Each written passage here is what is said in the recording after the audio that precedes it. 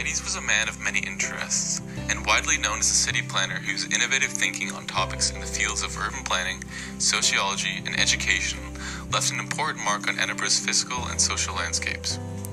Specifically through urban planning, diversifying communities, and conservation techniques, Geddes' main goal was to create a more livable city for individuals and communities within the Old Town.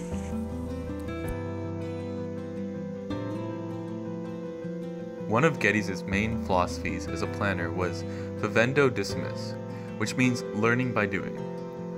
Geddes believed in order to understand and improve a community, one had to be part of it. So in a bold move, he and his family moved to the slums of Old Town. This is where Geddes began to implement his vision.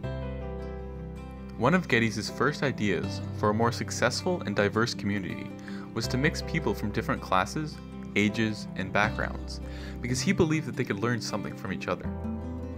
For example, Geddes encouraged professors to take in student boarders, because he believed that students and teachers could learn from one another, and would also work to heighten community connections. Further into the theme of community cohesion, Geddes also wanted the community to see and experience a real-time observation of the Old Town. Hence, his addition of the observation tower, which would give a view of Edinburgh's Old Town from above. Additionally, as an educator, Geddes also filled the observatory with knowledge about planning so citizens could be informed and involved with some areas of the planning process. Another one of Geddes' focuses was on the conservation of the physical aspects within the Old Town, both in terms of the human-made and natural landscape. Geddes believed that, although there can be room for new building designs, it was important not to simply destroy older buildings, but rather preserve their heritage, and make changes which would make them more livable.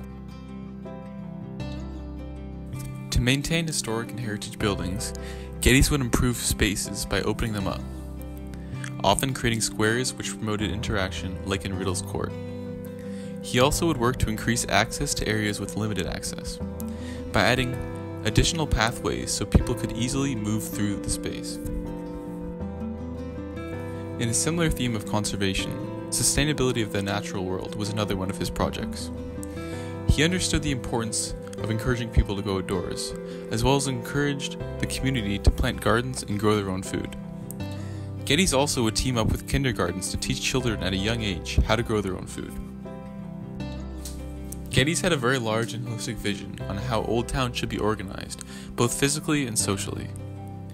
Influenced by his background in sociology and biology, Geddes' main drive was to create a better city to live in.